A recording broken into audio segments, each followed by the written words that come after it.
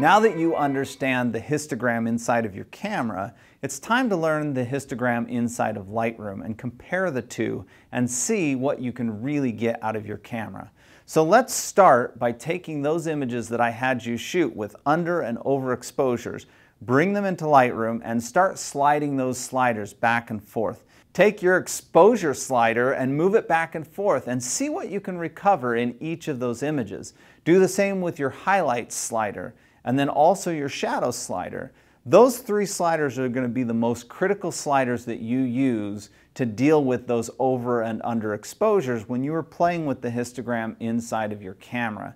When we're looking at an image where we had to purposefully underexpose to protect our highlights and our model is in shadow, the first knob that we're going to go to is the exposure knob.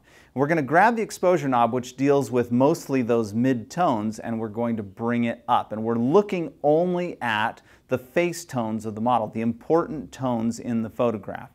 And we're going to get that to where we want it to be, but be careful because now that exposure knob is also working inside of the highlights a little bit, and you're going to start to see some of those highlights that you were pushing against. You're going to see some of those start to blow out.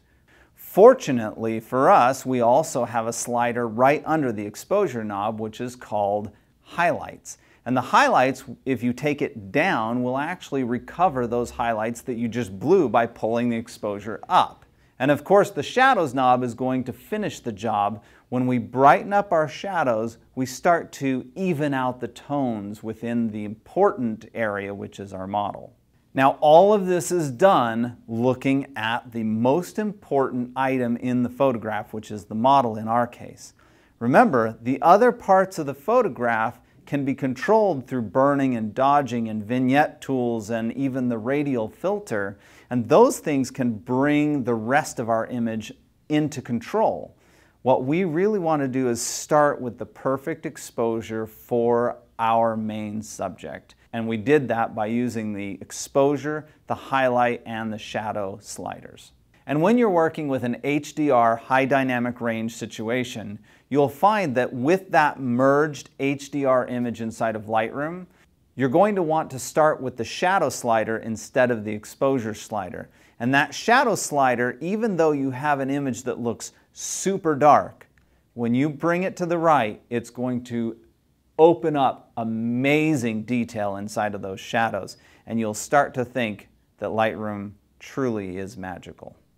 Now join me at the upcoming free webinar where I'm going to take all of this information that you've been learning so far and we're going to put it together and we're going to get into the nitty-gritty details in the Develop module on how to make sure that your exposures that you've already taken are the best they can possibly be. We're even going to teach you how to do that as quickly as possible. In fact, I'm going to teach you how to make Lightroom do most of the work for you before you even look at your images.